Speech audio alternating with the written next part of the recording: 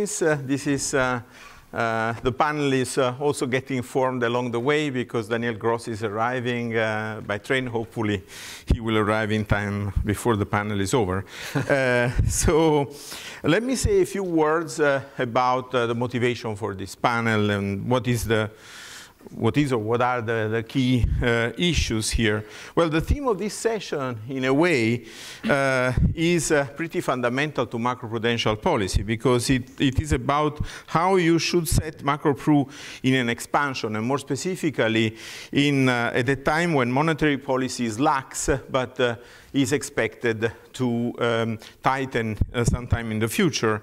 In a way, this question is fundamental because it brings us back to the very birth, the foundation of macroprudential policy. Because if you remember, economists started arguing for the need of macroprudential policy tools precisely at the time, after the subprime crisis, at a time when monetary policy had been lax for a long time, had accompanied a very long expansion of the economy, and had been accompanied by excessive credit creation and bubble-like episodes, which then were followed by the crash. And the crash was, to a certain extent, also linked to a tightening of monetary policy. So at that time, people started arguing for the need of alternative policy tools, macroprudential policy tools, directed specifically at addressing excessive credit creation, since it was realized that monetary policy had not been able to moderate the pre-crisis excessive credit creation, had actually potentially contributed to that, and had also, if anything, potentially contributed also to precipitating the crisis once interest rates were raised. So somehow we all realized that something was missing in the policy toolkit. So the key question for this panel, as I see it, is whether and to what extent now we are in a situation anywhere close to that of, say, 2005, 2006, and therefore we should start thinking about activating a restricting macropru stance, and if so, how fast and how much. So these are questions that, for instance, yesterday Governor Lane was addressing in his speech. What are the ingredients that we find, again, that we found at that time? Well, as I said, the long-lasting, very expansionary monetary policy and the expectation that it is about to end. Bubble-like symptoms in some asset markets, especially some real estate markets in Northern Europe and in the stock market, potentially, especially in the US. Search for yield by banks and non-banks, and also to some extent by households. So we do have some of the ingredients that we had at that time. It is not clear, however, if we have excessive private credit creation. And, for instance, this morning, Jeffrey Franks from the IMF said, no, we don't have generalized excessive credit creation. Maybe we have some pockets of excessive credit creation, but not generalized. And others have different opinions on that. In addition, I would like to remind the panel and all of you that we do have two all-European ingredients of the financial crisis still with us. These are typical of Europe, especially of the euro area debt crisis, major faults that European regulators unfortunately have not addressed after the crisis. One is large sovereign exposures of banks versus domestic governments, especially in fiscally vulnerable countries such as Italy. So the sovereign bank nexus is still alive and well and could start operating anytime. And in fact, it's probably already operating. And second, structural overcapacity of the banking sector leading to low profitability or weakness of banks. In some countries aggravated by the legacy of large stocks of non-performing loans. And finally, to top the list, there is no shortage of possible detonators. Say, trade war leading to a substantial slowdown or even a crisis in China, Italian populist. We saw this morning the announcement of the new budget in Italy with a 2.4% projected deficit GDP ratio. So potential resumption of euro area sovereign crisis, Brexit, you have it. So there is a considerable list of possible, fuses that could actually blow up. So then without any further ado, I give the word to the panel on essentially these issues, whether macroprudential policy should actually be set differently in relative to the recent past in view of all these elements. So Esther Faya will start the panel. Esther is a full professor at Frankfurt Goethe University, and she will give us insights from her evidence on the relationship between monetary policy and macroprudential risk, stability risk at the macroeconomic level. Then Peter Praet will talk about the relationship between monetary policy and macroprudential policy, but also other policies such as regulatory policy and how macropru tools should actually be used, if I understood correctly. Interesting, yes. And Per Callesen will, from the Danish Central Bank, will give us a practitioner's viewpoint from the viewpoint of a small country, Nordic country, and then hopefully Daniel Gross will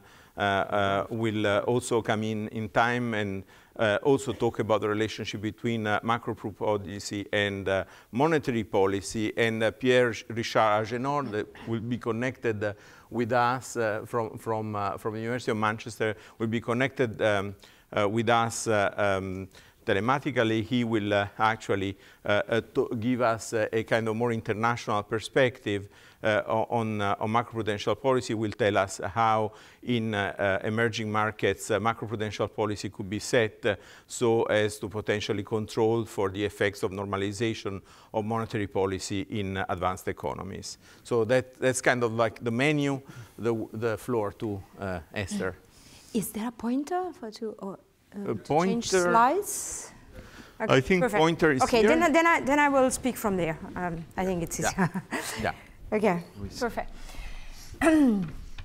So thanks a lot for inviting me in these interesting panels, and to Marco for organizing it so beautifully. So I think, given that I'm the first, I mean, I kind of introduced the question or the motivation for what should be the role of monetary policy, or possibly the role of or the possible coordination of monetary policy and macroprudential policy for the future. So we're coming out from a number of years of quantitative easing and, of course, the setup of the banking union. So what I'm going to ask basically is what will be the role of what would be the role of monetary policy for risk. There is one thing that we have already known from all of those years, which is the fact that expansionary policy produces some bank risk-taking channel. Most of the evidence and most of the theoretical works that was done so far, there I mention only a few that I know more closely, or other papers that have been widely discussed, is that expansionary monetary policy could, of course, induce banks to various forms of risk-taking, like search for yields or excessive risk-taking. But most of the measures on the empirical sides were on bank-level data, which is like credit registry data, survey data, other type of risk indicators from internal models. But I mean, one reason for which this risk-taking channel might ever be relevant for monetary policy, or at least what the policymaker would tell you, is that is this, risk-taking relevant? If it is only at the level of one bank, well, we may contain it. Even with microprudential policy, we don't even have to go to macroprudential policy. So the question becomes relevant for the policymaker in terms of exiting from the quantitative easing, or maybe asking for more coordination with macroprudential policy, only to the extent that expansionary policy or other forms of policies that may trigger moral hazard do have aggregate effects, so effects on the real economy, and if they trigger increases in systemic risk. So whether this becomes really relevant at the more systemic level. So because this question, I mean, this question, which is actually very, very simple, was missing from the literature. I did some work with Sören Kara, who is a junior person in my chair. And, you know, using somehow very standard techniques, but an extensive set of data, what we did was to ask what is the impact of monetary policy on measures of systemic risk. So is it true that expansionary policy is increasing systemic risk or not? Because if it increases the risk of one bank, we tackle that and we don't worry anymore. And, you know, we keep doing it just based on what GDP growth is. So, I mean, there are a number, I mean, to make sure that our results are robust, we do a number of checks. So first of all, we construct different measures of systemic risk. The most famous one ranging from COVA, so conditional value at risk based on equities and CDS, long-run marginal shortfall of various forms. And then we look at evidence across different countries, also focus on the US. And we also try to look at the causes of this, whether this is triggered by a classical leverage channel as Ray and Miranda Agrippino or Bruno and Chin are proposing. And we also look at different type of policies. So we compare conventional versus unconventional, using shadow rates, using the balance sheet of banks. We identify monetary policy shocks. I mean, this is techniques well known in central bank. You can just look at the regular policy rate, or you can identify policy shocks at high frequency with the narrative approach. So we try a number of things. I will show you 4 or 5 graphs. We have actually several in the paper, but the response is invariably consistent. So an increase of interest rate reduces risk, any measure of systemic risk, and the decrease of interest rate increases any measure of systemic risk. And what we find is that one of the main channels is leverage, so it's more of a risk-taking on the liability side than on the asset side. And, you know, Ray and Agrippino actually say, you know, this is due to expansionary policy from the US. So the European monetary policy doesn't affect that much. We find that there is equal responsibility, shared responsibility of both policies. So, I mean, just 4 figures, but again, you know, if you're curious about all the type of robustness checks, I mean, we have also had referees going in through those things.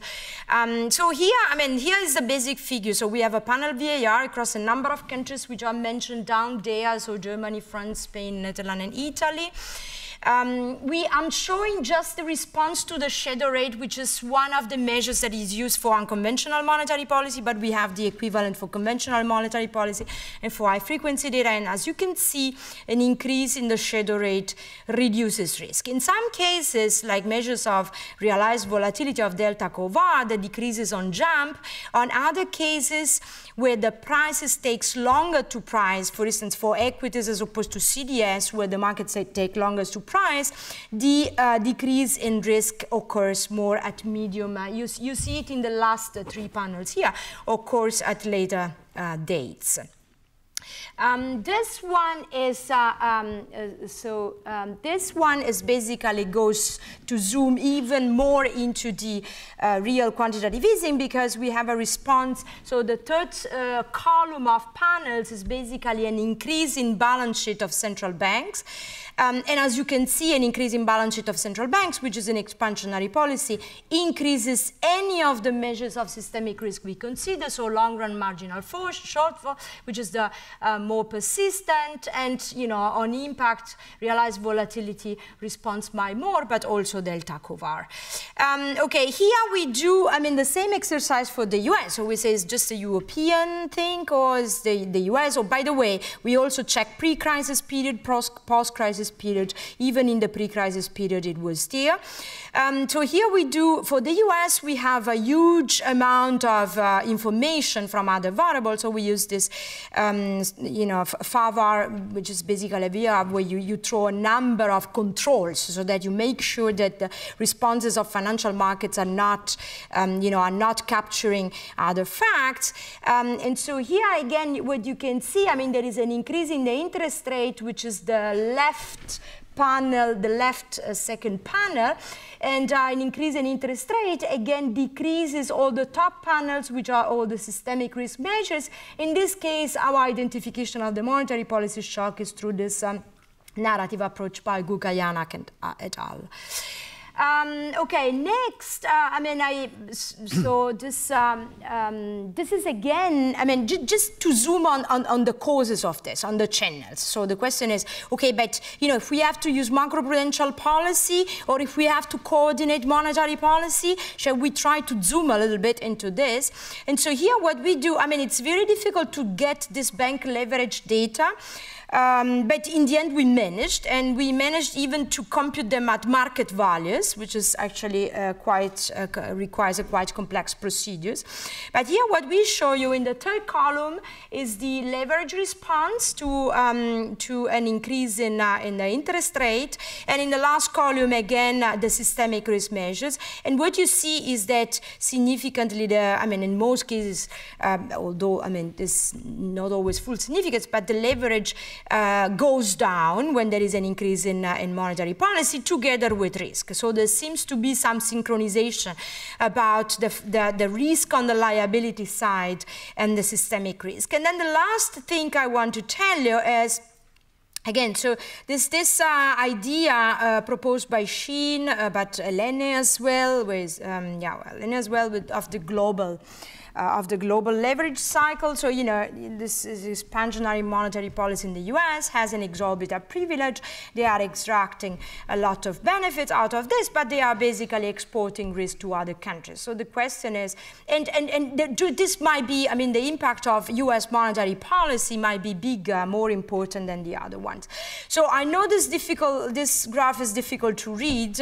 Maybe you can read it later when you have the slides there, but the blue line is the US monetary policy, and the black line dashed is the response only to the ECB monetary policy. We actually show, there are also, of course, the error bands, but if you zoom into the panels, what you see is that given an increase in both interest rates, again, risk goes down. The responsibility is equally shared. So the impact of US monetary policy and European monetary policy is basically more or less the same. So there are no bigger spillovers, at least from what we can see here from, from across the ocean. To conclude, this is only opening up the question, of what is the impact if there is any unintended consequence, and then of course this should be tamed with macroprudential policy. This doesn't tell you anything, by the way, on the welfare consequences of risk. It might be that we are all happy that there is a lot of risk. That's this is in the United States. They always say risk is triggering innovation.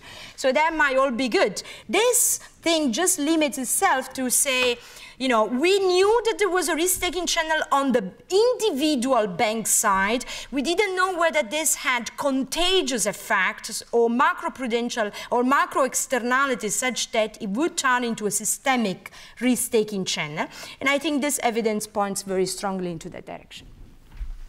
Okay, thank you very much, Esther. So the floor then to Peter Pratt from the ECB.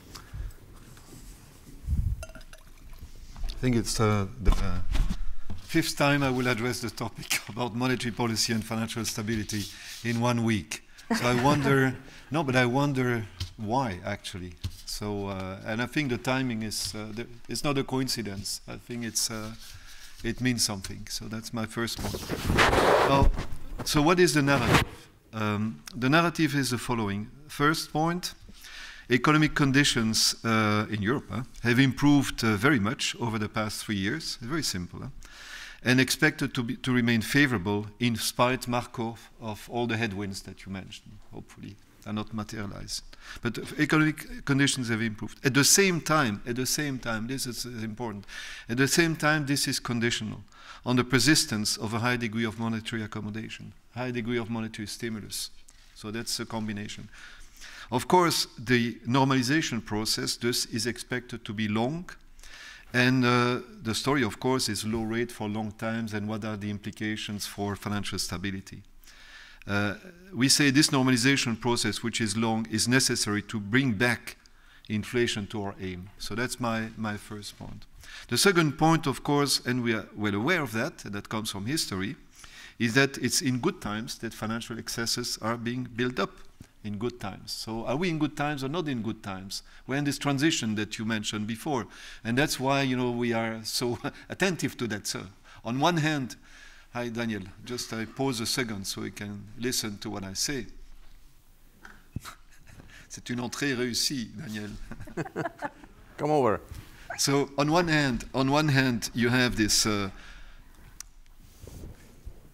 policy of low rate for long times. On the other hand, of course, it's in good time that the risks are being built up. So that's the second point I was making. So there is at this juncture a tension, of course, between, you know, this monetary policy which is necessary to bring back inflation to the aim, and the build-up of risk, you know, in good times, which we have to assess. So that's my second point.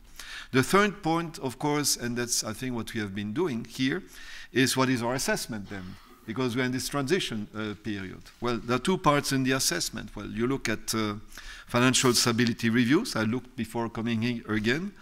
Because I deal with monetary policy now, so I don't see, and you mentioned that, Marco, too, no generalized financial excesses in Europe. There are pockets of excesses, but we don't see. How do we know? Because I'll go a little bit to what Esther was saying. And that's for the discussion, because I'm not making a speech here. It's just kick off a discussion. Well, we look at leverage, of course. We look at maturity transformation. We look at about funding, fragilities, and all that, complexity. And then I'm a bit puzzled. I'm not so sure I know. You had, I was unfortunately not here. We come from London. But you had this, you know, what is leverage today? How do you measure? You say it's difficult to find, but you find easy measures of leverage.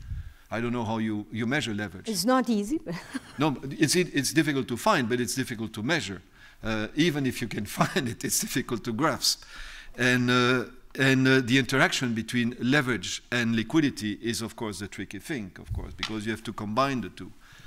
And of course, we have the shadow banking system. And then I started to prepare this meeting to look a little bit about the public documentations, because I'm not a member of the ESRB, but I look at what is public. And the more I read, of course, the more I'm puzzled about this. I don't know the size of the problem, of course, but I know from what I read that I'm not reassured as a sort of citizen, you know, looking about what is being done in financial stability. It may be that the size of a problem, you know, the fact that we don't understand leverage very much in the shadow banking system. I mean, leverage and liquidity issues together.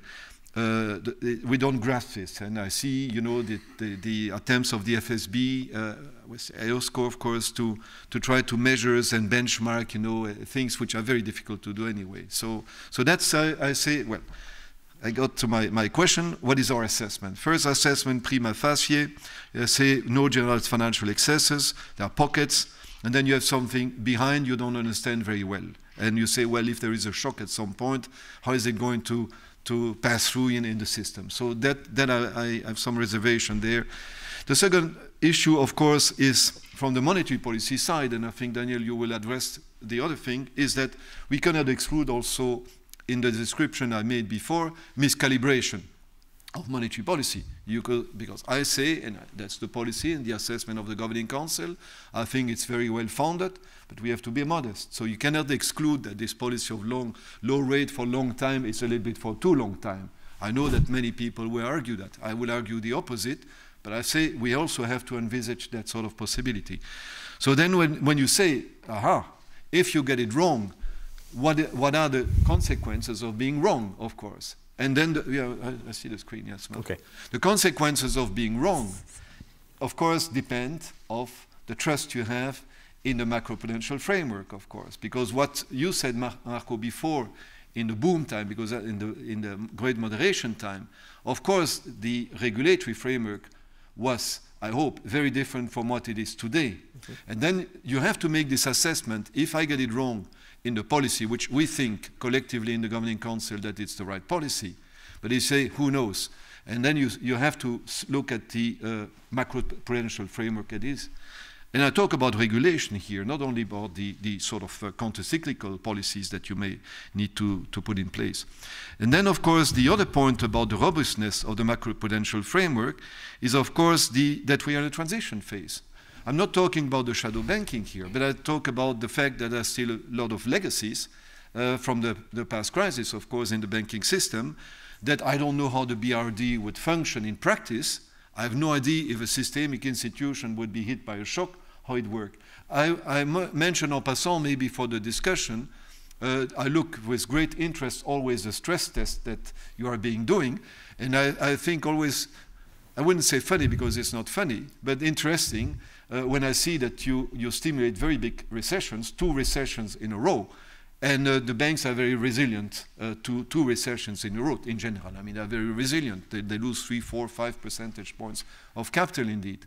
But who would believe here that our economies or political systems would be stable if you have 2 recessions in a row, given, of course, the fragilities we have already now? I'm talking here coming out of 10 years of not so good economic conditions and testing 2 recessions that would hit us next year and the year after. So, of course, I think it's right to do the way we do. It's not a criticism for that. But, of course, as I say how resilient the system is, I think immediately about the political resilience and social resiliency of our systems, of course. And there we say that's a major risk that we have in our societies and in financial stability in general. I think that's not original to say that. The last point is looking forward.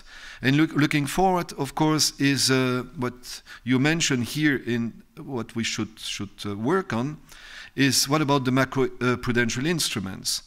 And here I want to convey maybe a personal impression that the macroprudential instruments in the hands of central banks, national central banks, with the top-up by the ECB, are, if I understand, framed, limit. There are things which are not in the responsibility of the central banks. There are some which are and some which are not. And which are not, there are a number of things you discussed here. You go through a political process. So the risk you have when you go into macroprudential instruments is to say that politicians do not like some of the measures because they are very much exposed, and then that you use the others, which are in the CRD basically, the top-up, of the counter-cyclical buffers and things like that, which are not necessarily optimum instruments that you have.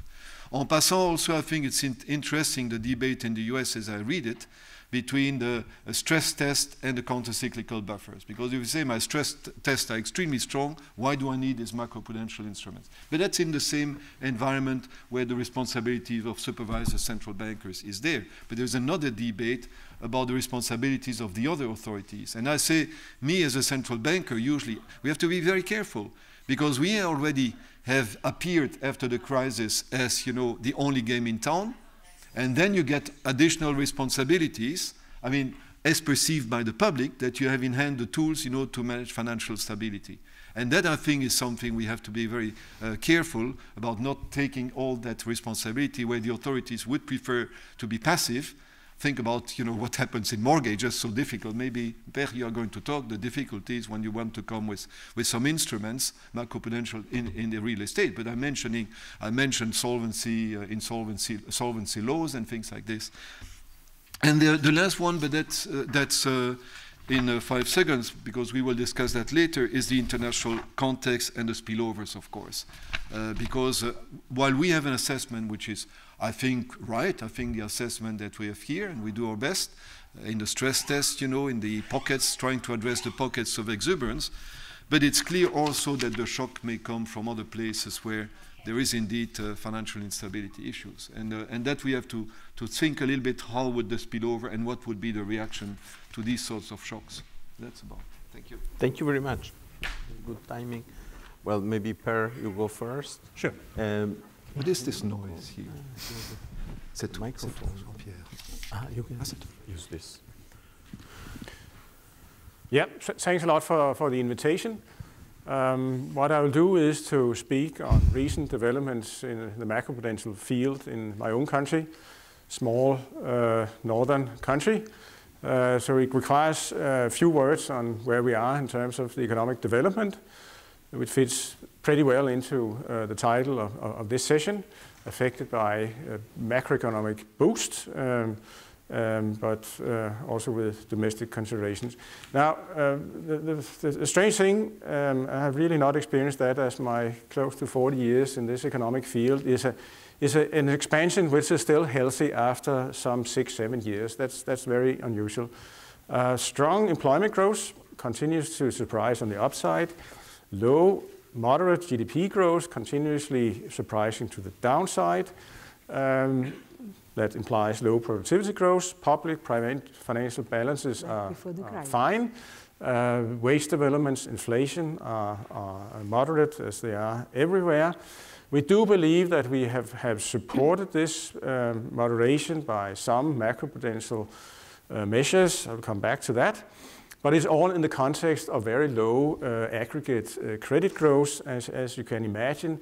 That inspires some pushback from the financial sector on sort of any kind of macroprudential measures you may come up with. Basically, I think there are two things we can do potentially with macroeconomic policies we should worry about. The one is containing excesses, and the second one is preparing for the downturn. I'll deal with both issues here. Now, this is the house price environment. Where you would notice two things. The first is that the development we have had since the financial crisis for the country as large, single-family houses, is much more moderate than what happened ahead of the financial crisis. So in that sense, it is a success of moderate recovery. The second thing is that owner-occupied flats are continuously going, if not through the roof, but approaching the roof. This is a phenomenon contained to Copenhagen and other larger cities, but is obviously a clear observation point. This is the numbers on credit growth. And if you do what people normally do and what was recommended before we installed all this counter-cyclical buffer stuff, that is calculate a trend and do the credit to GDP gap. As you can imagine, current credit to GDP ratio is far below the trend. Why? Because the trend was pushed up so much ahead of the crisis that you should be very careful to rely on such an indicator. So we try not to rely too much on it, but it generates this explanatory problem. Now, one thing has been different this time, and that is despite a significant pick-up in the wealth to disposable income ratio, we are continuously seeing sort of an increase in the savings ratio, here measured by the consumption ratio, consumption divided by disposable income. That has come down very sharply since the years of overheating, and it's still not going up. Why? Is it because people have been affected by a kind of mental shock, a kind of risk aversion we haven't seen before?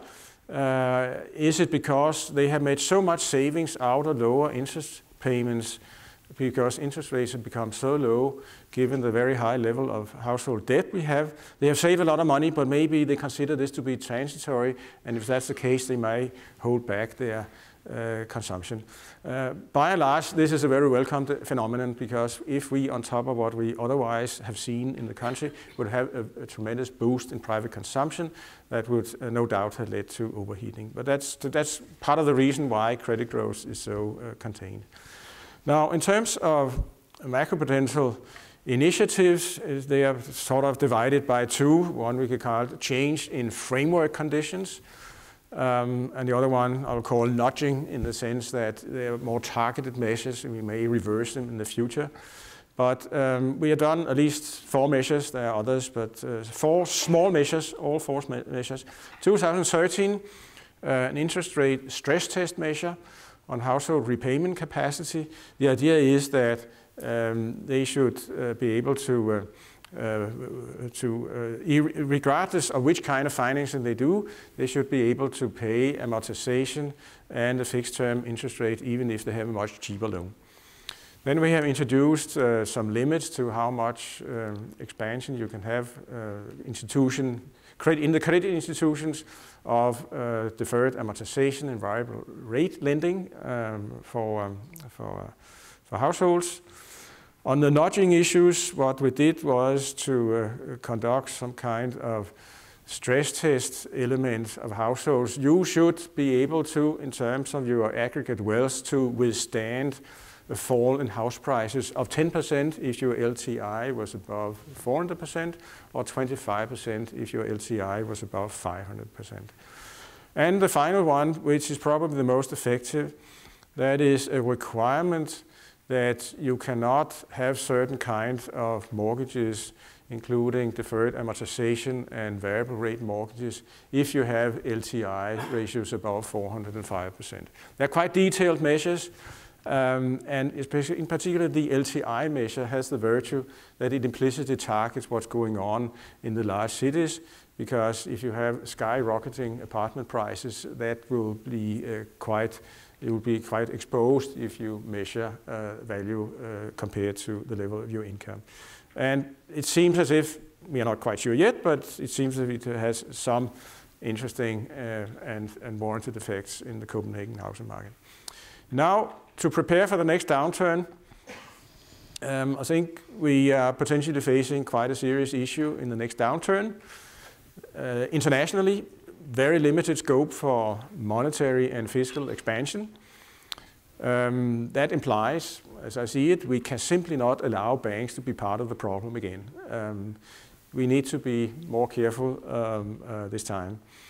I do believe that if we work with a countercyclical capital buffer, we can build it up when it's very easy to raise capital. Therefore, we can release it if there's a threatening credit squeeze in the future downturn. That's basically the idea of the countercyclical buffer. And my next graph would be that we cannot, well, this is just an illustration that our fiscal and monetary policy space is very limited because debt is much higher and the interest rates are much lower, well known. And this is probably the most important slide, and I'll deal a bit with that. How do we argue the case for a higher countercyclical buffer for the time being in the absence of say, vigorous credit growth? We insist that in normal times, the countercyclical buffer should not be zero, it should be positive. We should not wait until we see the final end of a peak up in the financial cycle. And we point to a bunch of various indicators: risk perception, property prices, credit standards, of course credit developments as such, and other indicators. We supplement it by other information, and that adds up to an advice being given on the buffer rate. You see in the bottom of the table we have given advice twice now. We are moving quite slowly, but the buffer has now been decided upon. It happened actually this week with a new advice that will be implemented from the third quarter of 2019, because we have, which I think is probably a mistake, this 12 months lag before, after a government has taken a decision until it's implemented. That's quite a strong requirement. Then we'll come up to 1%, and then we have given forward guidance. The financial sector has actually asked for forward guidance on what's our intention in future. So if there will be no strong change in the tendency of building up risk in the system, we will go ahead with yet another recommendation in the first quarter of 2019. But as you can see, then we are up until mid-2020, and I just wonder whether this recovery will continue until mid-2020, but maybe the financial part of it will. The right side is the actual indicators we currently use to argue the case for raising the countercyclical capital buffer. We do have a bunch of indicators implying higher risk-taking, stronger competition, because banks are actually, they have abundant liquidity, but they cannot really find demand for their lending, so they compete increasingly. There's a very large difference in between banks. We have the property prices increasing. Total lending is still at a high level. They do distribute a large share of their earnings, and that implies that there's plenty of scope to come from here. And I mentioned the issue of monetary and fiscal policy globally. Just to compare, 0.5% as a countercyclical buffer requires that the financial institutions will reduce their combined dividends and buyouts from some 95% this year to maybe 87% something. So it's very, very easy for them. It's still obviously the owners who own this capital, so you don't take anything from anybody, but require it to be part of bank. Now, final graph is, this is actually also happening in other countries. So here we have 10 different countries, by and large in the same situation. Not a tremendous amount of credit growth, but other indicators pointing to the fact that you do need a higher countercyclical capital buffer now. This is not solving all problems in the world, but it might make a slight contribution to having a more healthy downturn next time. I'll stop here. Excellent. Thank you, Per. Then the floor to Daniel. So, Daniel, you may want to use, okay. So Daniel Gross from SEPS, and is also part of the Advisory Scientific Committee of the ESRB. Yes, many thanks for having me, and apologies for the late entry. It wasn't planned that way, but I presume you have all made the experience that some days things don't work out as you thought they would. Let me try to basically elaborate slightly on the title, which is Macroprudential Policy in Recovering Economies, with the underlying of the recovering. And then I wanted to leave with you a very simple thought about the interaction between macroprudential policies and monetary policy. So I think, to be clear, a recovery economy, we mean one where there's still an output gap, but we would just like to give it a little push so that it goes as quickly as possible towards closing the output gap. And I think Peter mentioned already earlier that then you have the fundamental problem that you would like the economy to lever, but not too fast, right, to kill off the recovery. And so the question is, therefore, you have a sort of tug of war between trying to get the leverage down to prepare, if you want, for the next downturn, and killing the recovery.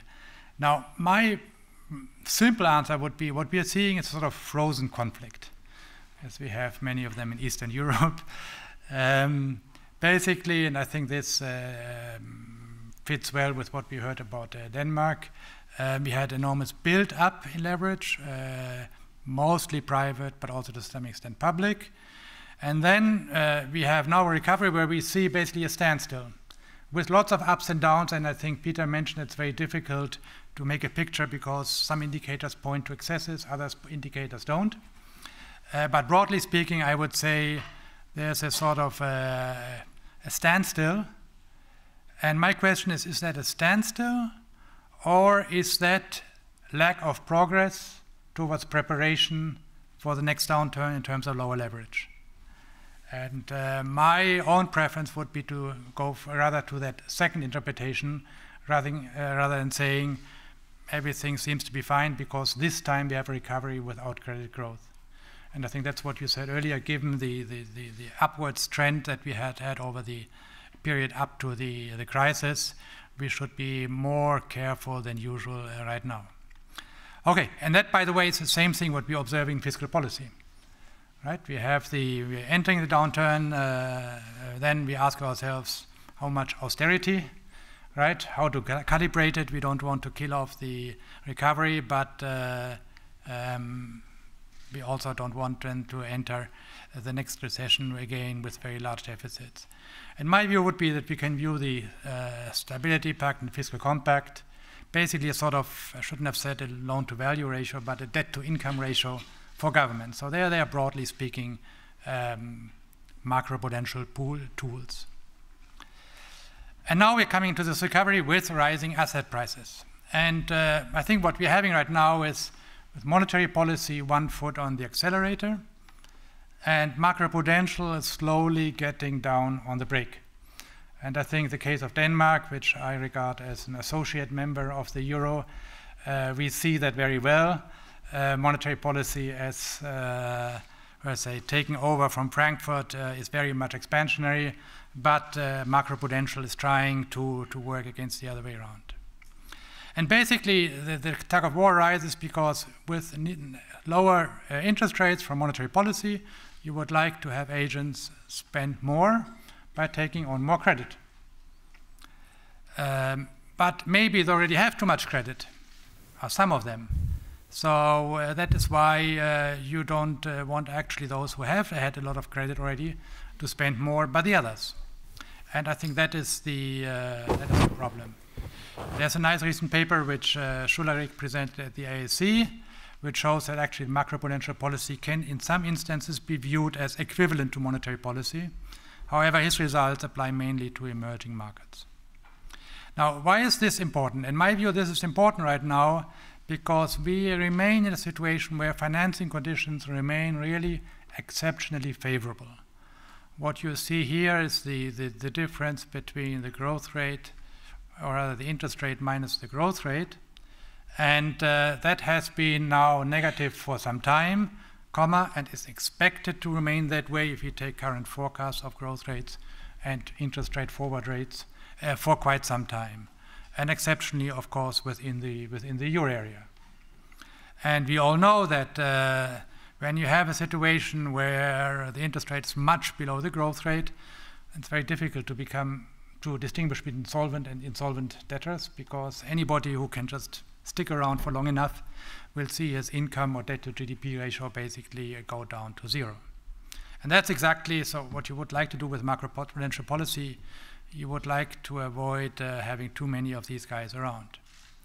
So, and I think this brings me to one aspect or one tool of loan-to-value ratios, which actually somebody told me are not loan-to-value ratios, but loan-to-appraisal value ratio.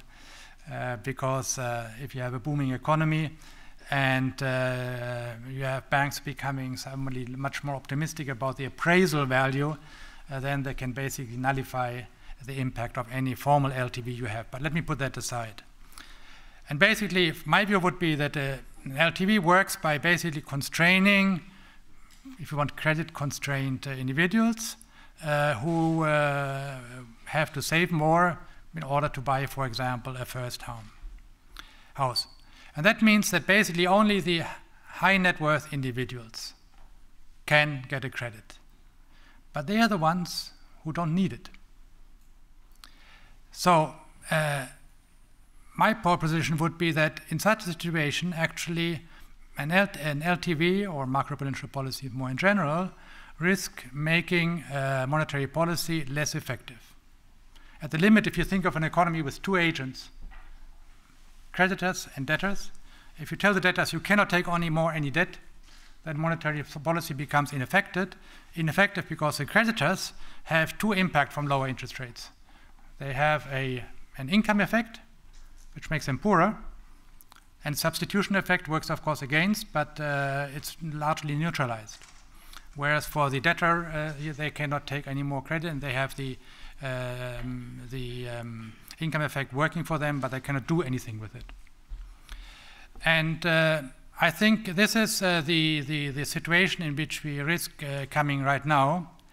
And of course, for the euro area, what's specific is, and that was mentioned earlier by Pierre-Richard, that we have to some extent national macroprudential policies.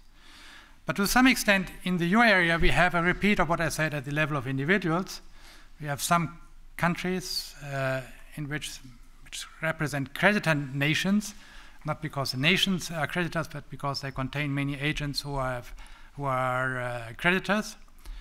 And then if you have a situation whereby you have LTVs in the creditor countries, then there's a risk that monetary policy becomes ineffective, because those who could spend are not allowed to, and those who don't want to, they're not doing it anyway, because for them the substitution effect doesn't work. And especially for the euro area, of course, what you then risk is that you have monetary policy trying to push, macro policies are neutering most of it, and in the end you have this stalemate whereby you have to have a monetary policy with rates low for very long, basically because the impact is so small. And therefore, maybe it is useful to think about, in my view at least, a an earlier exit to macro policy rather than to monetary policy, rather than think we go on with monetary policy until we have reached our inflation target, but subsequently put in place macro policies which actually take out most of the steam of monetary policy. Because then probably what we're going to have is we have these excesses due to the I minus G difference in some pockets of the economy where we don't really see them. They might be smaller, but they will be the ones where actually the new expenditure takes place. And I would regard this as more dangerous than perhaps making the opposite mistake, which is possible, that you perhaps exit monetary policy too early, but at least then you know you don't have to use macroprudential policies to stop things which would otherwise arise. So let me stop with this one point, that we should be really thinking about this coordination of these two policies and what we do when the two work in opposite directions. Thank you. Thank you, Daniel. So at this point, if we have the connection going with the fifth panelist, Pierre-Richard from University of Manchester, maybe we can have him actually take the floor virtually. Can you hear me? Yeah, loud and clear. Okay, Very well. very good. Thank you. Well, we've heard from previous panelists the challenges that normalization creates for the United States and Europe, especially in a context where fiscal imbalances are large in some countries. I'm going to focus my remarks on the global implications of monetary policy normalization in major advanced economies. I do have a set of slides that cover these remarks in detail, but I'm not going to use them given the amount of time that I have. But I understand that the slides will be posted on the conference website fairly soon. So what is the environment that we're considering? Well, clearly the post-global financial crisis environment, accompanied by low real interest rates and a massive increase in global liquidity, has been accompanied by a massive increase in debt in all regions, essentially debt by the non-financial corporate sector. So that's the key fact that I want to highlight to begin with. But there are two other important facts to keep in mind. One is the fact that the globalization of banking has continued at a fairly rapid pace over the past few years, and this has been associated by an increase in bank-related capital flows, but also greater scope for regulatory arbitrage. The second point is that financial spillovers have become more and more of a two-way street. We have spillovers from advanced economies to the rest of the world, but increasingly what we've seen is that there are feedback effects, or what has been called now spillbacks, from a small group of large developing economies toward the major advanced economies. And I want to focus my discussion essentially on that particular group, which I have referred to elsewhere as systemic middle-income countries, SMICs. I view largely the concept of emerging markets as obsolete, especially when discussing issues of spillovers and spillbacks. So let me briefly address three issues. The first is, what are the risks for these SMICs associated with monetary policy and normalization in major advanced economies? Second, what can macroprudential policies do, possibly combined with other policies, especially important for that group of countries? What can macroprudential policies do to mitigate these risks? And third, more specifically, what type of instruments should these countries think about, given what we know regarding the performance of these countries? So regarding the first question, as I said earlier, what we've seen again in the immediate aftermath of the GFC is in some of these SMICs is a currency appreciation, excessive foreign currency borrowing, and a buildup of domestic financial imbalances. And in several of these countries, what we've seen is major increase in private sector credit and increases in property prices, which has made these countries fairly vulnerable to monetary policy normalization in MAs. Why? Well, the reason is that when, as we've seen since April, when interest rates start going up in the US and other major advanced economies, the appreciation of the dollar, of the US dollar, leads to a fairly large capital outflows, which translate into large depreciations of domestic currencies. This is very clear for countries like Brazil and Turkey, for instance. Now, the depreciation tends to weaken the balance sheets, of course, of highly indebted borrowers, and this tends to increase domestic spreads in banking. But also what has happened since May especially is that some countries have started to increase interest rates in order to mitigate those capital outflows. So the increase in domestic bank borrowing costs, coupled with a greater risk premia due to deterioration of balance sheets, the balance sheets of borrowers, both have combined to tighten domestic financial conditions.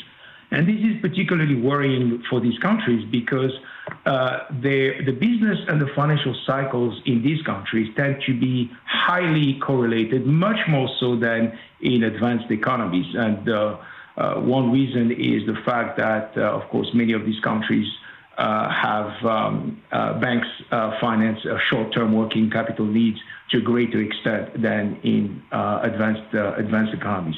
So there is a very strong potential for adverse supply side effects, which combine, even if you have some appreciation associated with high interest rates, you still run the risk of higher inflation.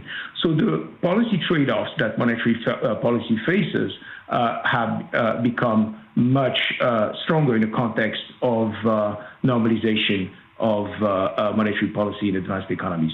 At the same time, as I mentioned earlier, the potential for spillbacks is greater now. So this creates for major advanced economies incentives, of course, to internalize, at least to some extent, the potential dangers that or risks that the situation in SMICs could create for them. But the right question, especially when it comes to macroprudential policy, is whether some degree of international coordination could generate a superior outcome as opposed to each country essentially internalizing the effects of these spillovers based on their own national mandate. The second question is, what can macroprudentials do? In a context where indeed you are facing trade-offs in terms of output, inflation, and domestic financial imbalances, and that these trade-offs can actually worsen as a result of large capital outflows induced by high interest rates in advanced economies, the question, of course, is can macroprudential policies help to mitigate those risks?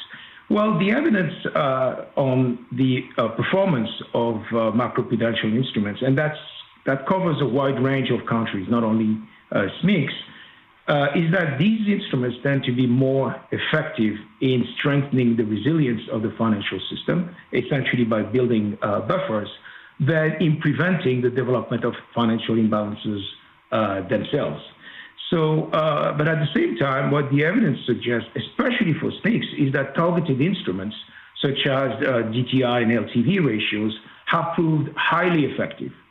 And my belief is that there is also scope for more aggressive use of some other counter-cyclical tools. And that brings me to my third point, which is what type specifically of instruments could be helpful for these countries.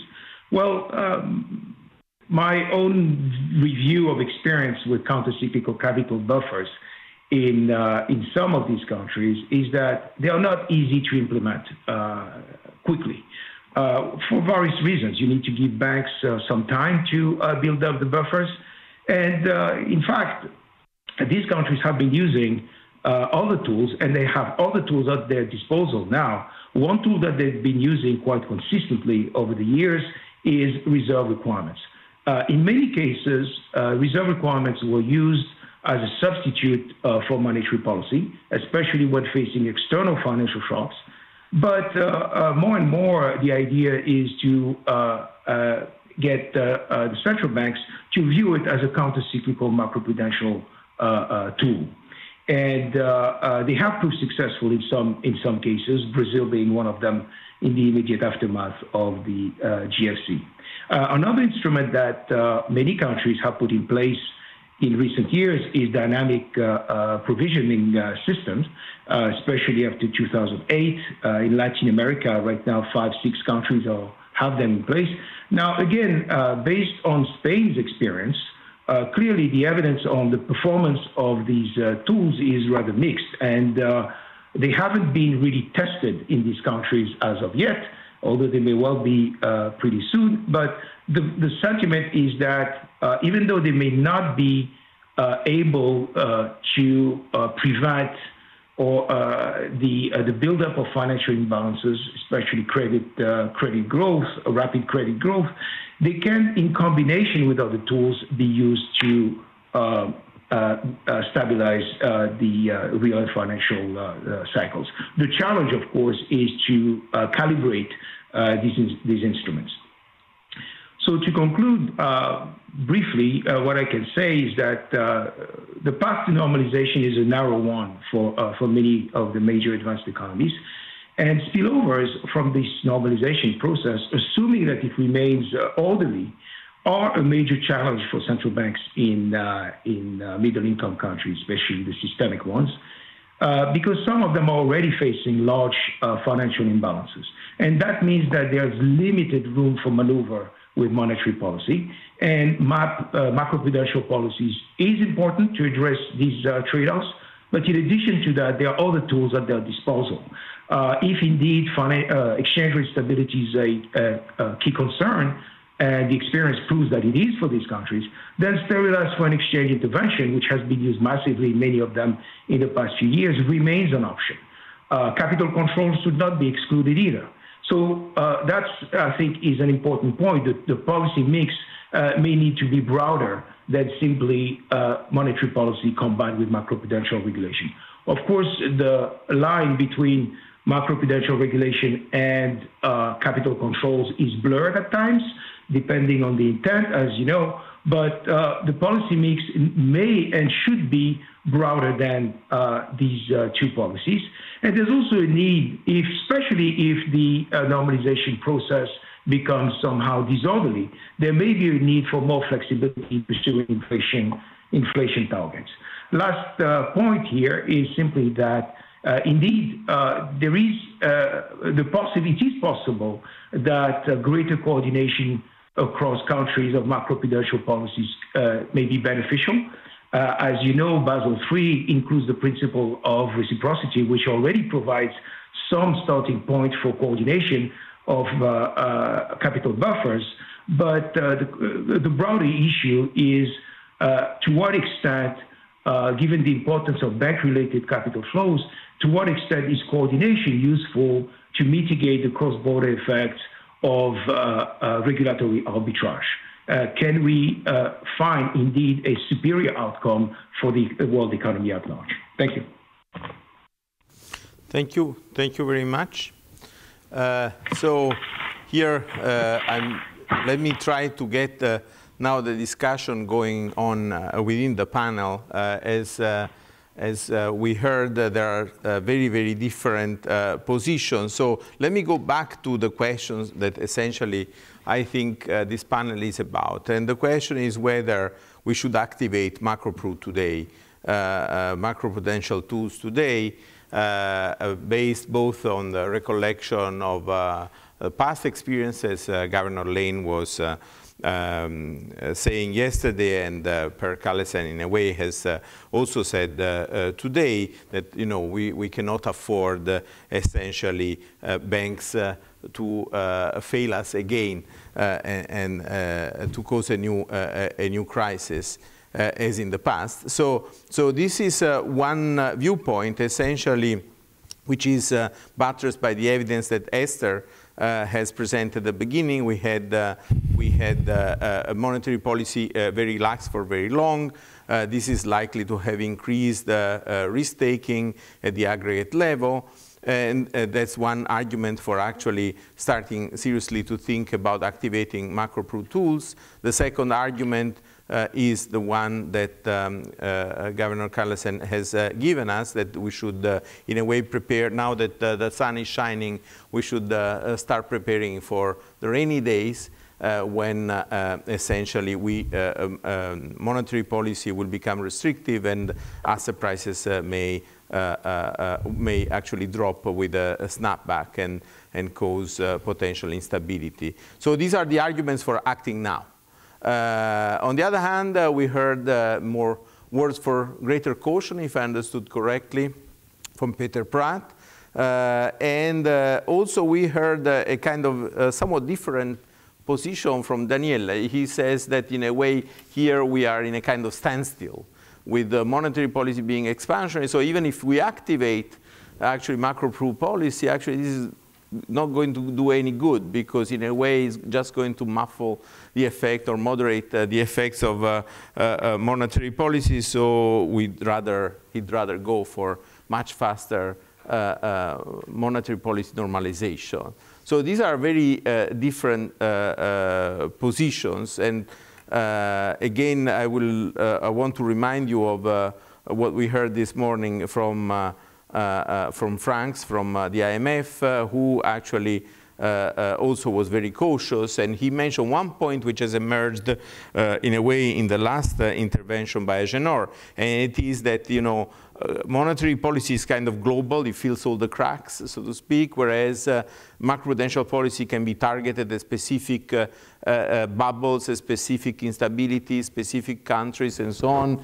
And this is also something that Peter Pratt reminded us of, and that's another reason maybe for activating macro-pru tools selectively in some countries, in some sectors right now. So I would like to now pose this kind of issue again to the panel and you know, try to make some progress and see if we can make some progress towards a consensus, or rather not. So maybe we can start with Peter again, if you want. When you say macro-pru, I always have in mind time dimension and cross-section dimension. So it seems that you have more the time dimension in that discussion. I look at the cross-section dimension with still, I mean, urgent things to do. So what are the main sort of scenarios we could envisage listening to? I mean, there are not many. I mean, basically you get, you know, the big asset price, you know, correction, you know, a repricing of risk globally. And then you have to think, you know, about the scenario, how it would transmit. We heard just in the previous intervention about the SMICs, you know, and that sort of transmission. But also from our point of view, from a central bank, what worries me in that scenario, the halt to redemption that you may have, you know, of course, because many funds on the asset side are illiquid. They have some liquidity lines with banks, so I don't know who provides the liquidity, and that's the opacity I was mentioned before, and that worries me. And of course, who is the candidate there when you have a run on liquidity on an illiquid institution? Of course, the central bank. So when you say, should we activate macroprudential instruments? Well, I say you should rush, you know, about looking about the liquidity risk in asset management companies, because if we think, you know, that scenario, that the repricing of risk is a possibility, then I would like to have a scenario and see, you know, and testing that sort of scenario. Not only seeing what banks, you know, happen, you know, when there is a big recession, but I want to see a little bit more. I'm not very qualified to speak about that. As I say before, I use only public information on this. So maybe you will reassure me. But from my point of view as a central bank, I see very well, you know, we have the possibility to create liquidity. And then immediately, if the problem is worldwide, you get, of course, this question about, you know, market maker of last resort, of course. And that's one of the things I have in mind in that sort of discussion. So I think that the work, you know, when you talk about macroprudential policy, I think that we should really rush up in that direction. The other thing which we heard is the push and the pull. Well, it's the accelerator, yes, still, that Daniel. But as you also said, Marco, the pull is more targeted. And that's a little bit, so we agree or we disagree about this. But one is this, you still need a substantial degree of stimulus to bring the economy, you know, where you want it to go. But of course, you see pockets, and you see perhaps, for example, in the most recent figures about confidence indicators, where the industry plateaus and confidence goes somewhat down. It's still at a very high level. But when you look at construction in general, it really goes up very strongly.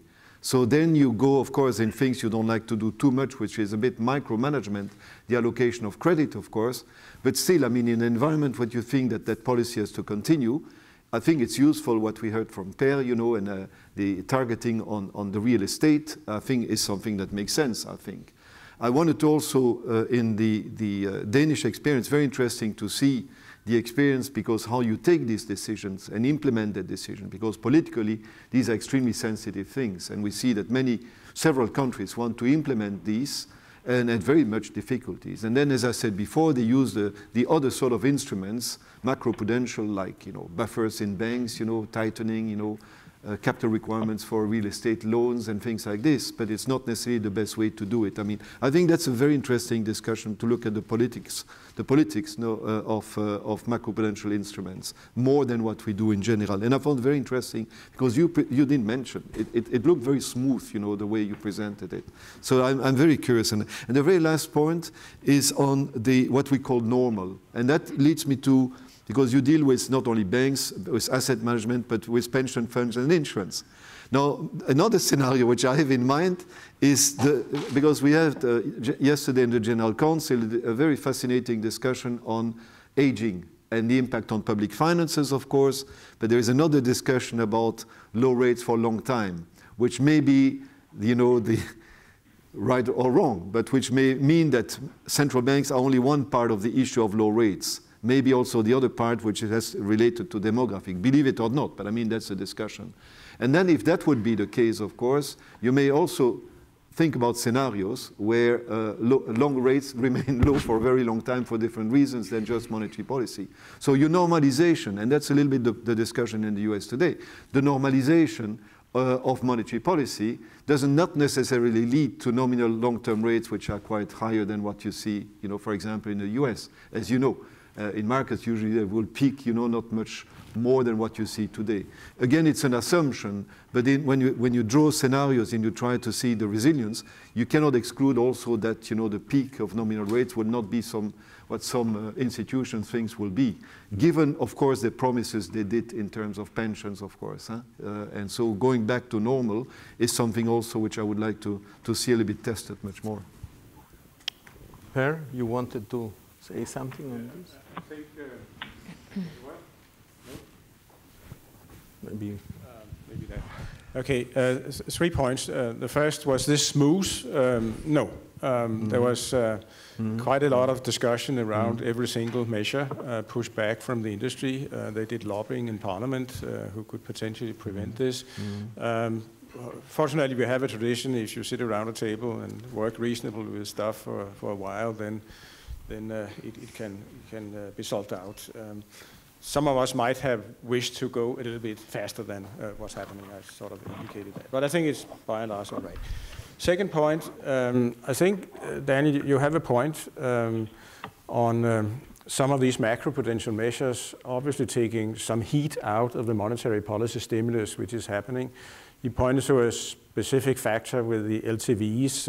I'm not convinced that is a dominating factor, but I think that's one of several. Obviously, if you take out the stimulus, or at least part of the stimulus, through lower interest rates to the housing market, to commercial real estate market, you take out part of the monetary stimulus. I don't think that's a reason for changing the composition, because it's only taking out part of it. That is only taking out part of it in some countries and not all countries, so it's still rational to do what's happening here, but we have to acknowledge that. On the countercyclical capital buffer, though, I would surely agree with those having said that this is not something which is going to contain our excesses.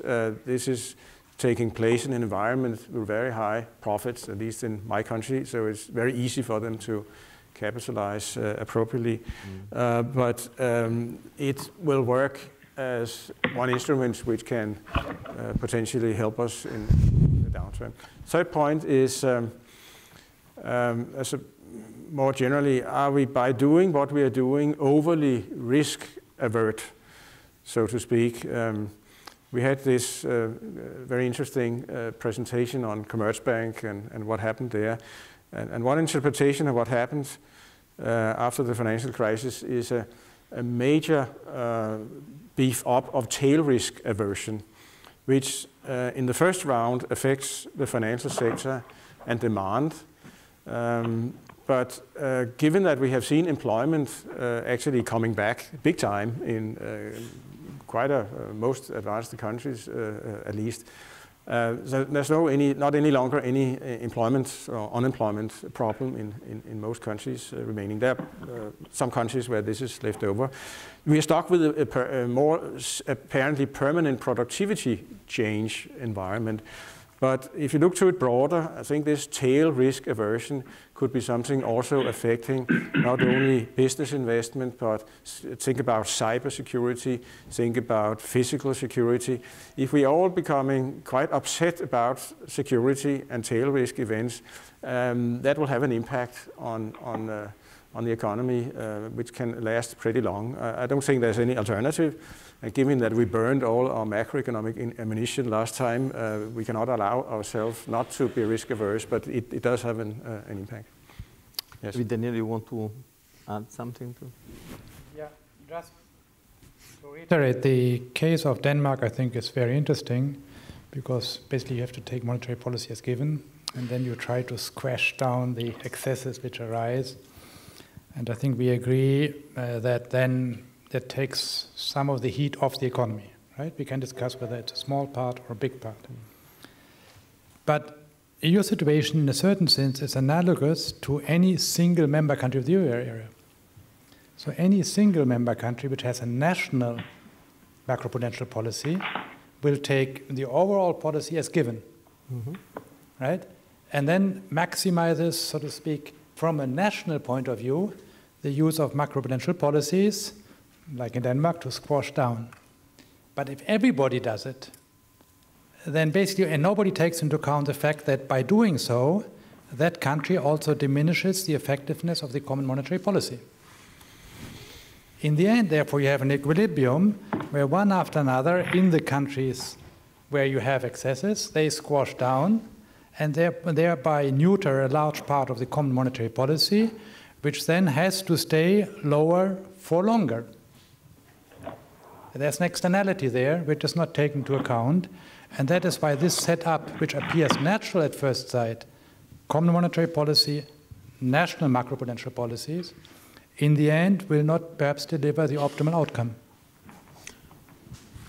Esther, would you want to comment on I think Daniel's point is very charming, and I think that there should be a way to measure this uncoordination externality. I think it's very relevant. No, I have only 2 small points, which is like, I'm not so reassured by your first slides. The lesson slides was like we have recovery and we have and I counted there was the word moderation 3 times. But we have already had that. I mean, just before the crisis, there was a lot of moderation and a lot of claim of success of monetary policy. And, we were all happy. So I'm not so, reassured by the idea that there is, again, the great moderation. Because last time it wasn't very good. That's the first thing. And then the second thing, on the cross-sectional dimensions, I think the reason for which it's good to put emphasis on the time dimension, as Marco was doing, is because there probably we have more information. On the cross-sectional dimension, if I understood correctly Daniel's slides, there is this issue that we don't have information about shadow banking or other sectors that we might want to smash. And so the cross-sectional dimension of macroprudential policy might be less effective. So, you pump liquidity, and maybe this liquidity is sacked, particularly by sectors like shadow banking, where the appetite for risk is huge and there's no possibility to smash them down. And so that's another type of externality which is not taken into account, that in the cross-sectional thing, there is an informational friction. That's it. Thank you. I would like to involve Pierre-Richard, in particular on one point, Pierre-Richard, that I don't know if you can hear me. Can you hear me? Yes, I can. Yeah. If I understood correctly, towards the end of your intervention, you were saying that we're raising an issue of timing, that in many, say, middle-income systemic countries, as you call them, it may be, in a way, a bit too late to go for macroprudential policies of the type that we were talking about, like Per was mentioning about raising counter-cyclical buffers and stuff like that, that in a way, in situations such as Turkey, Brazil, and so on, the policy, the policy problems are already have already a different sign because these countries are already facing the instability from the normalization of monetary policy in advanced countries. Did I understand you right, or? Yes, to some extent. Indeed, if you look at Brazil and Turkey in particular, there is an issue of raising counter-cyclical capital buffers in Brazil, for instance, right now would not be the best response. The problem is, my point was actually a bit more general, which is essentially that there are timing issues in the sense that whenever you decide to increase those buffers, you have to give banks some time to do that. And in fact, these countries have used other instruments that are directly under the control of the central bank. I'm talking about the reserve requirements, which have proved highly effective and fairly easy to implement. Now, keep in mind that I'm talking about countries where reserve requirements are a lot higher than what you observe in the euro area, for instance, the 2% or 3%, unless I'm mistaken, that you observe in the euro area. In those countries, you're talking about much higher. So the potential for manipulating those instruments, reducing them drastically if needed, as Brazil did in the immediate aftermath of the global financial crisis, is much stronger. Now, if I may, I just wanted to add two more points to what I said earlier. And I think the first point is really that when looking at advanced economies and SMEs for that matter, I think it's extremely important to understand that the trade-offs that you're facing are not only macroeconomic stability and financial stability. There is an essential issue is that of exchange rate stability. It's always been a concern for these countries, even those who adopted inflation targeting early on, where supposedly the exchange rate would be left to float a bit more, or freely actually. This has never been really the case in practice. And this idea that these countries face a fear of floating is quite old, and it's related to competitiveness considerations, the fear that appreciation would really drive the economy into a recession. But I think what I want to stress is that in the current environment, after this massive increase in global debt and that these countries have faced, the key issue is actually the impact of the exchange rate on balance sheets and the possible adverse effect that it could have on the banking system in some of these countries, despite massive reforms. Brazil has been, for instance, leading in many areas in terms of adoption of Basel III. So these countries, so if you apply in a naive way, the Tinbergen rule, well, if you have a third objective, then you need a third instrument. And what countries have been using to a very large extent is foreign exchange intervention. Some have used also capital controls with a broader issue. But the point that I would like to make is that in the environment that we're facing, in fact, foreign exchange intervention may be motivated more by financial stability considerations than by competitiveness or other considerations. So the rationale so it's really this view that foreign exchange intervention in some ways is also a macroprudential instrument in the current environment. So the second point I wanted to make briefly is regarding coordination.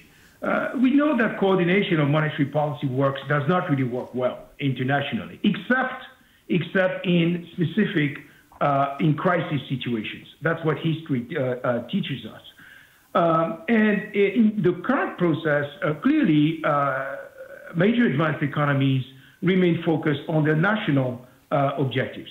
At the same time, I think that the precedent that the principle of reciprocity in Basel III has created is indeed the idea that there is now an explicit framework for, that induces countries to cooperate. Now, the question remains how much each country can gain from this coordination and whether it's beneficial for the world as a whole. It's an issue that I've been spending quite a bit of time working on with colleagues at the BIS. And the evidence appears to be mixed. There is some gain for the world economy, which is not large, but very often some countries are going to lose, even though it's beneficial for the world as a whole. So the question is, how do you implement those agreements, those cooperative agreements in practice? Well, Pierre-Richard, I guess that the outlook is not great for coordination right now in the world, more generally. That's for sure. So I would like to use the last remaining 8 minutes for questions from the floor. So if there are any questions or remarks, yeah, there.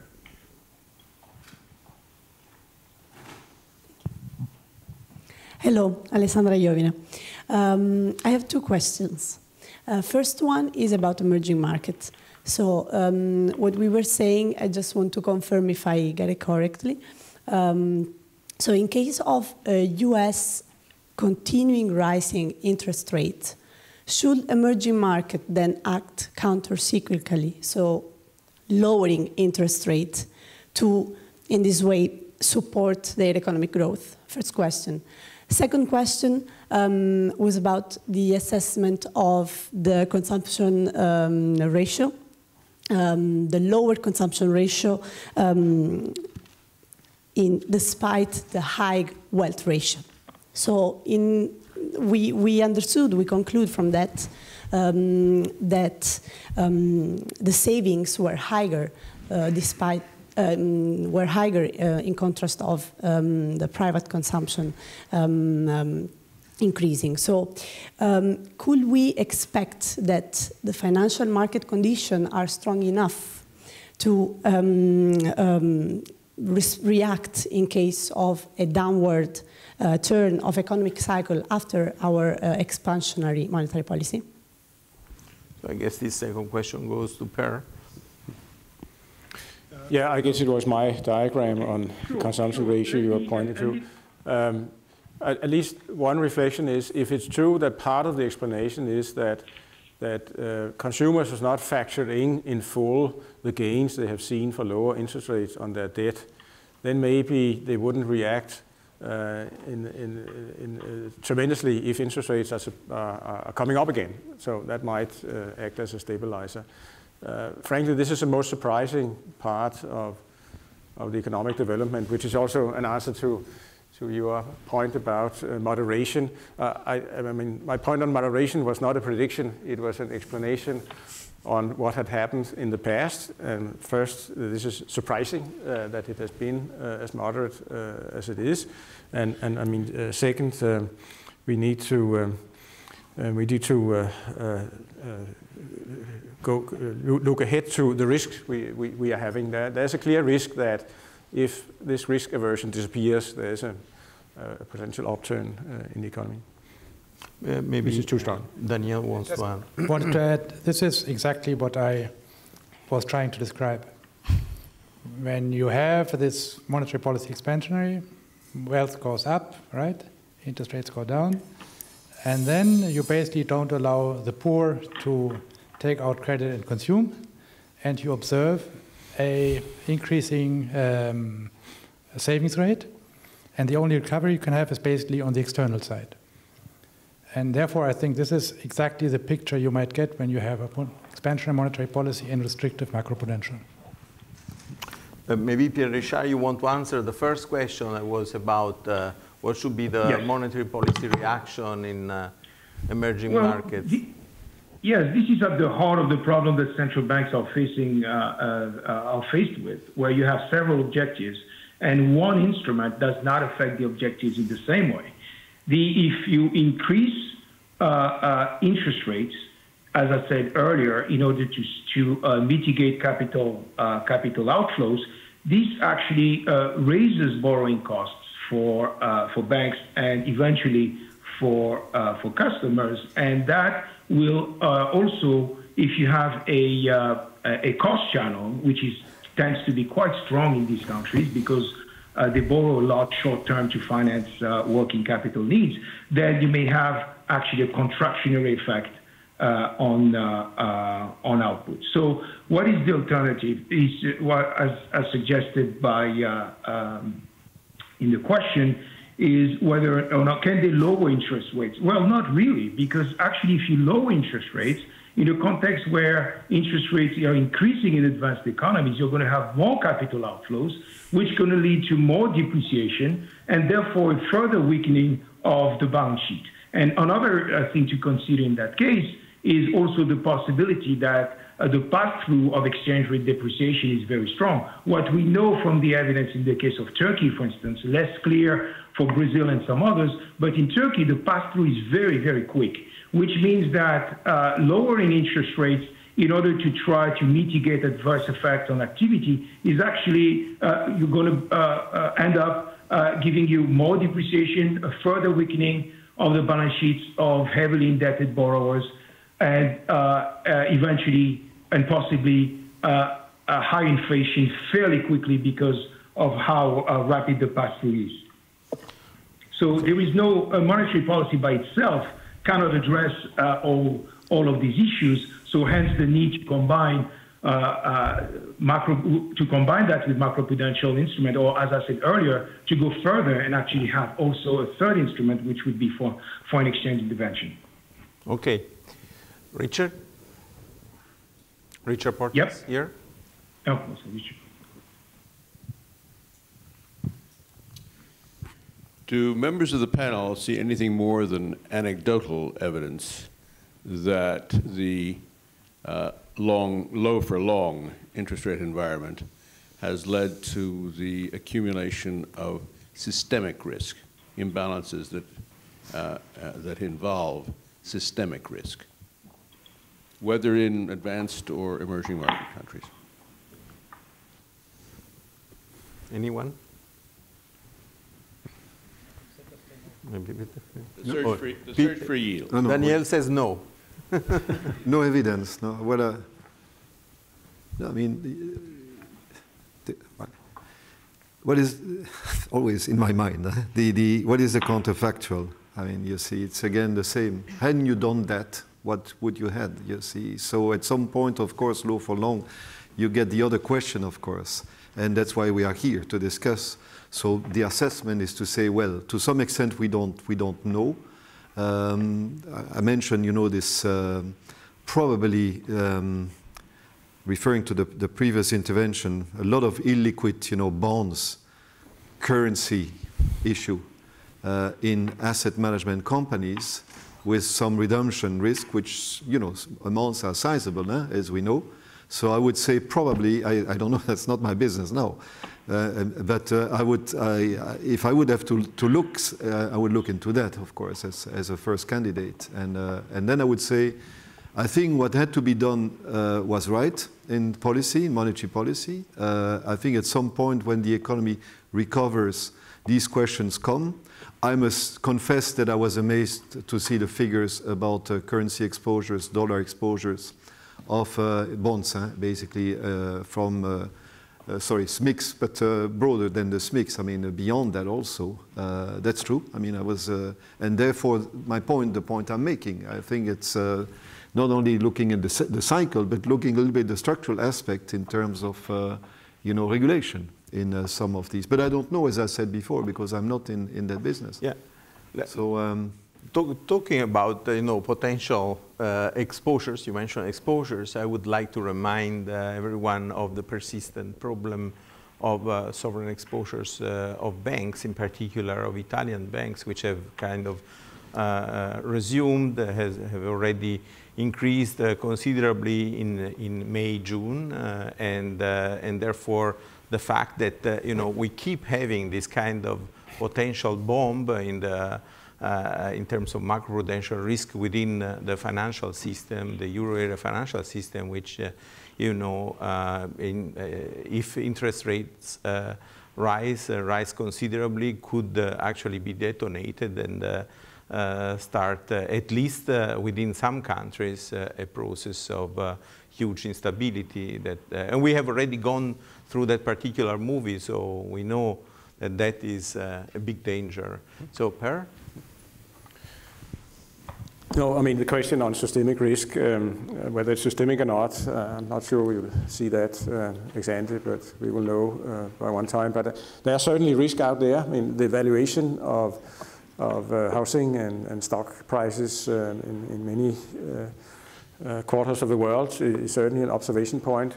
I'm not sure it's only foreign or sovereign risk we're talking about here, but to the extent that the very low interest rate environment has been embedded in expectations, and people are not sufficiently prepared for a reversal of that. That's certainly also a systemic risk.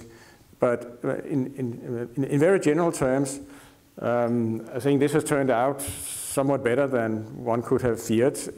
If you had asked me 10, 15 years ago if what I would have thought about an economy on the background of a very strong employment increase 7 years ahead, where interest rates, you can actually have mortgages with negative interest rates, what that economy would look like, I'm not sure I would have predicted it was as sort of civilized as is happening now. So something has definitely happened. It may be also a reflection why monetary policy has been in an extreme. It's reacting to something which has been quite extreme on the other side. Daniele, you wanted to add anything? No.